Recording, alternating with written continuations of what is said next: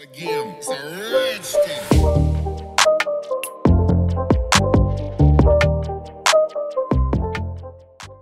What is going on, guys? Welcome back. In today's video we're going to learn how to colorize black and white images using machine learning in Python. So let us get right into it. Alright guys, so before we get started with the actual coding, I want to show you what we're going to end up with today. And for this I have prepared two previous scripts. We're going to run the first one. Our final script will take a black and white image like the line here on the left and turn it using a neural network into a colorized version of the image. So the only thing that the neural network ever sees is this here on the left, this black and white image. It has no additional information about the color or in any way that this is a lion or anything like that. It only sees those black and white pixels here, those grayscale pixels. And then we feed that image into the neural network and it produces this colorized output. Now, sometimes it's going to look quite good, like here. Sometimes it's not going to look as good as in this particular example. So it won't work for all the images perfectly, but for most of the images, you're going to get a pretty good result. So let me show you the second preview here. This is a flower as far as I remember. And as you can see here, this is the black and white image and this is the result, also pretty good. So this is what we're going to build in today's video. Alright, so let's get into the coding, and the first thing that we want to do is we want to install and import two libraries, and then we're going to take a look at a couple of important links. So the first thing is we open up CMD and we say pip install numpy if you don't already have it, and the second library is opencv-python. opencv-python. This is Open Computer Vision /python. Those are the two libraries that we're going to need, and we import them by saying import numpy snp and import cv2. So you don't import opencv-python, you import cv2. All right.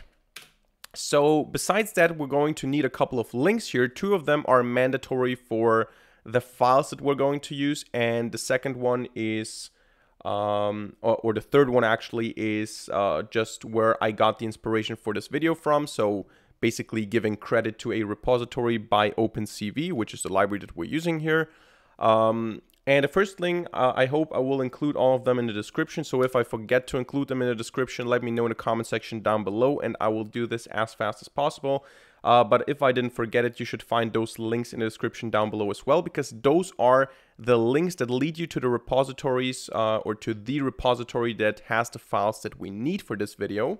The first link is where the models are located, because we're not going to train the models ourselves. We're not going to build a neural network and train it ourselves.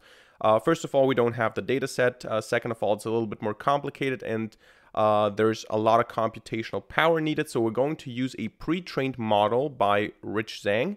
And this model can be found at github.com/richzhang colorization tree cafe colorization/models. And what we need in particular here is the file colorization deploy v2.prototext and colorization release v2 cafe model. So those two files that I have here in the models directory, you get them at this link and you need to download them for this video. And the second file that you, or actually the third file that you need to download is in the second link here, which is a points file, a kernel file.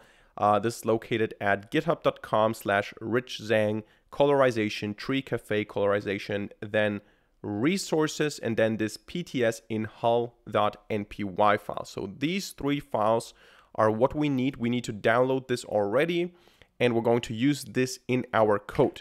And the third link that I want to specify here is the inspiration for today's video. So this is the code from OpenCV, github.com, OpenCV blob master samples, dnn colorization.py. So this is basically what I used to make this video, because I didn't come up with all the code myself. I just want to give credit here to OpenCV. I just used this sample tutorial, and in this video I changed it a little bit, so it's not the exact same code, but I'm going to explain colorization in Python using the code that is inspired by this link. All right, so let us get started with the actual code now. We're going to start by defining all the paths. So we have these files now. We have this models directory here with the proto.txt, with the model itself, and with the points file. And we also have some images here, flower.jpg and lion.jpg. You can take any black and white images that you want to try this on.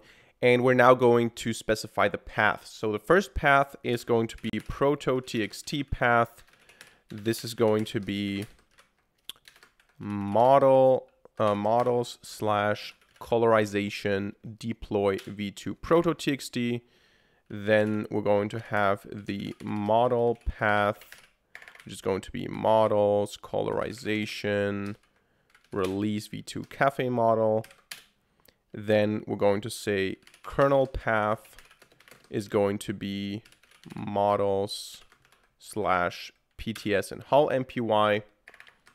And finally, the image path, we're just going to say flower, or actually let's start with the lion.jpg. All right, so those are just the paths, and we're now going to use those paths in order to we're going to pass them to the individual objects, so that for the model and for the proto.txt file and so on, the neural network is going to know where to take the model from. This is the next step, actually. So we're going to say the net, which is the neural network, is going to be cv2.dnn .read net from cafe. So we're going to use this function to just load the pre-trained model from the files, from the cafe model and from the proto.txt file. The first thing that we pass here is the proto.txt path, and the second one is the model path. So now we basically have this neural network. This is the final neural network. We don't need to do anything with it. We don't need to train it. It is already trained. We just need to use it properly. And we also need to load the points file. Now, as a general rule for this video, I want to mention that I'm not going to explain everything, partly because it would overcomplicate the video, and partly, I'm honest, because I don't understand every single detail of what is happening exactly behind the scenes. I just know that the points are basically cluster center points, also called kernels, and they're useful for the model, or they're needed for the model. This is a NumPy object, so we need to say np.load, and we're going to load the kernel path here. So as I said, as a general rule of thumb, this video will be more about how to do it and not explaining every single parameter and every single action that we take here. So next up, now we have the net and we have the kernel and we have the cluster center points. We're now going to reshape them to be a convolutional kernel with the size 1 by 1. So this is something that we need in convolutional neural networks. Again, something that I'm not going to go too much into here. We're just going to type the code for this section here because it's a little bit complicated. We have a lot of values here. What we're basically going to do is we're just going to say points equals points.transpose. So basically just flipping the dimensions here, and we're going to reshape it to be 2, 3, 1, 3, 1, 1, 1. 1 is because it is a 1 by 1 convolutional kernel. And then what we're going to do is we're going to get specific layer types. So we're going to say net.getLayer and net.getLayerID. And here we're going to pass class 8 underscore AB. Now, as I said, why do I know that this is what we need to pass? Those very specific things is what is inspired by this tutorial here. I got it from OpenCV itself. So the people who wrote that library, they also wrote the sample code. So this is why I know what ID to pass here. This is basically just AB. As a general explanation, we are going to work with the LAB color scheme, which basically means L for lightness. So L equals lightness, and A and B are going to be color values. So this is a different color scheme than RGB. And what we're doing here is we're basically getting we're loading the centers for the channel quantization of A and B. This is what this line basically does here. So we're getting this layer, and we're creating a blob object. A blob is basically just, I wrote it down here. I think it was something like binary large object or something like that. I'm not sure. I don't find the note right now. But this is basically just an object that we need here. we created here blobs equals, and we're going to say that this is equal to points.sType np float 32. And then we're going to do the same thing again and net get layer ID, but this time with conv8 convolutional 8313rn. This is another ID. We're going to create blobs equals np full 1313 2.606 and dType equals float 32. So again, I don't want to pretend that I'm such an expert that I understand everything that happens in those 3 lines. Specifically, those 3 lines are a little bit confusing. On a very high level, I understand basically what they're doing. We're basically defining and loading these things, but don't ask me in particular what or why we choose those specific values here. This is basically, we can say this is copied from the OpenCV documentation. But from now on, the next couple of steps should be understandable again. So we're going to now go ahead and load the black and white image. We're going to normalize it, and we're going to change the color scheme from BGR, which is basically RGB but reverse. So first blue, then green, then red. We're going to change this to LAB because this is what this model is working with. So we're going to say black and white image path, or actually black and white image, we don't need a path, is going to be cv2.imread image path. And then we're going to normalize it. So normalizing basically means we have the values from 0 to 255, and we're scaling them down so that they fit between 0 and 1. So normalized would be just black and white image as type float 32. And we're going to divide that by 255. Like that, because the maximum value for RGB for any color is 255. It goes from 0 to 255. So if we divide everything by 255, we're inevitably going to end up with something between 0 and 1. And now we just need to convert to the color scheme. So we're going to say LAB is going to be cv2.convertColor. We're going to take the normalized image and we're going to say cv2 BGR2LAB. Actually, we need to say color underscore BGR2LAB. Now, why BGR? Why not RGB? This is just because when you use the imread function from OpenCV, what you load is an image in the BGR color scheme. This is just what OpenCV does. So even if you would want to use RGB, you would have to do BGR to RGB. In this case, we have BGR, we want to have LAB, so this is the conversion that we need. And now what we're going to do is we're going to resize that image, no matter how large it is, no matter what the dimensions are. The model is trained to work with the following dimensions. 224 times 224 pixels. This is those are the dimensions that the model is trained on. So if we want to colorize images, we need to do it with those dimensions. This is how we need to do it. So what we're going to do is we're going to resize it. We're going to see the resized image is cv2.resize. We're going to take the lab image that we already have, and we're going to resize it to 224.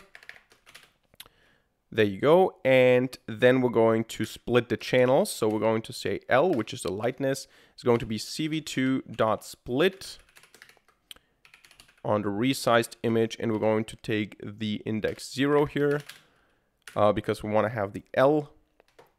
And then we're just going to say L minus equals 50. This is just subtracting the mean value. You can play around with this value if you want to. Maybe you're going to get better or worse results if you change that number a little bit.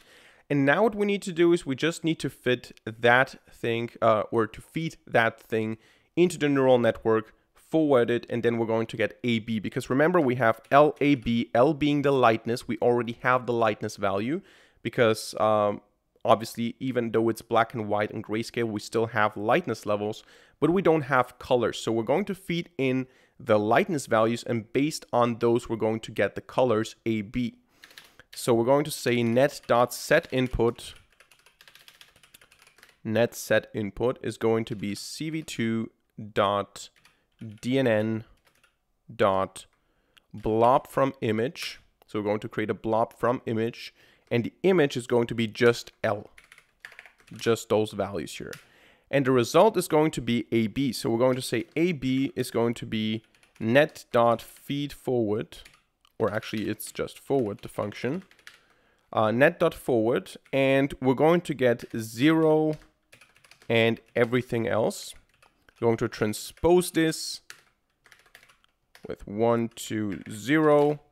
And then we get the color channels. And what we're going to do now is we're going to say AB equals cv2.resize, and we're going to resize it back to the original size. So we're going to say black and white image dot shape 1 and black and white image dot shape 0. So basically we're resizing it to a smaller size so that we have the input dimensions of the neural network. We get the results, we get the color values, and then we resize it again back to the original size. Yeah, and that's basically what we do here. Then we can say L equals cv2.split lab 0 again, so that we basically get the same lightness levels back. And now we're just going to say colorized equals np.concatenate. np.concatenate. We're going to concatenate the lightness that we had already, with the predicted, with the resulting AB value. So we're combining the lightness with the colors. And for this, we're going to say np concatenate L colon and then np.new axis with AB. And the axis is going to be 2. So we're combining them into a full image, and all we need to do now is we need to convert it back from LAB to BGR so that we can display it. So colorized equals cv2.convertColor. And here we pass the colorized image and cv2.color lab to BGR. And now we scale it back because remember we normalized it up here by dividing by 255. So now we're going to multiply again. So colorized equals 255 times colorized as type uint 8. And that's basically it. We're done with everything. We now only need to display it. So cv2.imshow, and first of all, we're going to show the black and white image. So we're going to say black and white image is going to be black and white image, and cv2.imshow, not normalized, but colorized, is going to be colorized. Then cv2.waitKey equals 0, or not equals 0, we pass 0, and then cv2 destroy all windows. There you go. So I hope I didn't make any mistakes here. Let's see if this works. We have a mistake here. Let me just compare to the code that I have here prepared. We have net, which is this one, right? Net.getLayer ID. Oh, this is an H, not an N. So RH. Was this the only mistake? No, we have another one. Resize AB. Resize AB BW image shape. What is the problem there? Oh, of course, we need to pass this as a tuple. Dimensions are most of the time passed as tuples. But now it should work. There you go. So we can see that it works. We can now also change this to flower.jpg.